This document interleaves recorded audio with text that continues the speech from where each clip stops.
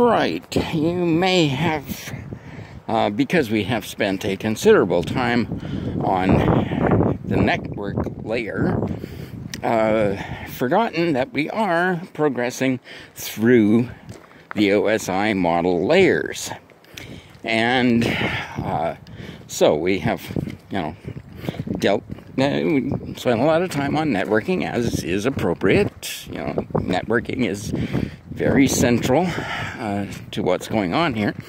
But we're moving up a layer now. We're moving to the transport layer. So just to recap, we've had the physical layer where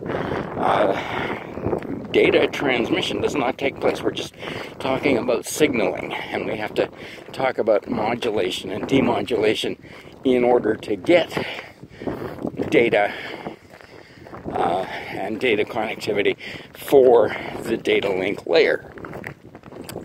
So,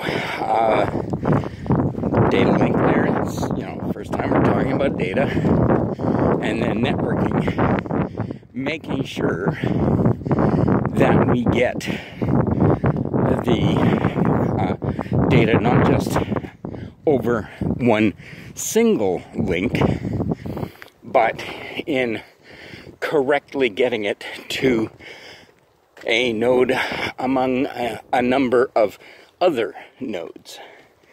And so all the work that needs to be done at the network layer to do that. And again, we have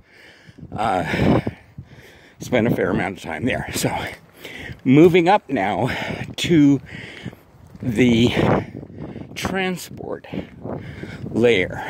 And there's a lot that goes on at the transport layer. But one of the major issues that we deal with here is we're not for the first time. We've talked about the fact that we've got fragmentation issues. And again, at the network layer, we've had possible attacks such as teardrop, such as the ping of death, abusing the concept of packetization and fragmentation and defragmentation.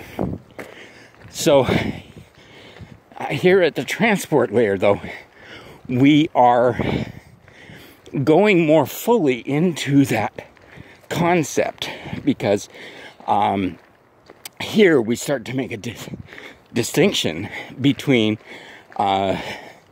TCP and UDP. Of course, UDP is for individual packets that we, it's a single packet, it's a single entity, and, you get the packet, that's fine. You don't get the packet, something happened. Now, what we need to do at this point is, or need to consider at any rate, is this part of a larger entity? Do we have a,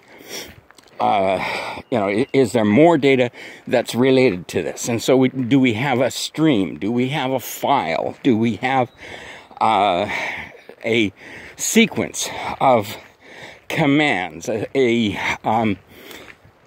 some kind of a handshake protocol? And we've done this before at the network layer, even at the data link layer. But we need to consider it more carefully here at the transport layer, because this is the point where that starts to become a major issue. And we need to determine, are we using UDP? Are we using TCP? TCP more connection oriented, and UDP being connectionless, essentially. This is a packet, it's an entity in and of itself, and it doesn't need to relate to anything else. This is the point at which we start to consider, do we correct errors? If this is part of a larger entity, if this packet is part of a file and we are missing it, we don't get it, talking about retransmission, other types of error correction that may be involved at the transport layer. And we also find here at the transport layer, this is the first point at which we can have end-to-end encryption. Up to now, it hasn't been, well, it hasn't been possible. It wasn't a factor to the data link layer. We're just talking about a link. But at the network layer, we can talk about link encryption, and we can, maybe make some attempts at end-to-end encryption in terms of things like the virtual private networks, for example, if we have encryption as a part of the function of that specific VPN that we're dealing with. But this is the point at the transport layer where we can start, really truly talking about end-to-end encryption. So it is, all the layers are specific jumps, but there is there's a lot going on here at the transport layer that we didn't have to do at the lower layers, and it provides new security tools and new security considerations for us at this point.